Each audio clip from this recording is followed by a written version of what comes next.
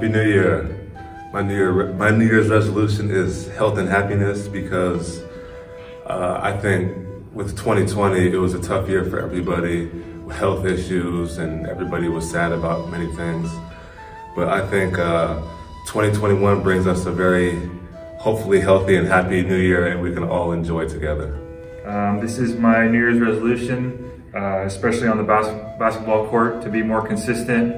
I think me as well as the team has had some really great moments and we play well a lot of the times, but I think for us to really get to the next level, for me to get to the next level, is just being more consistent and playing well all the time. I think that'll make 2021 a great year.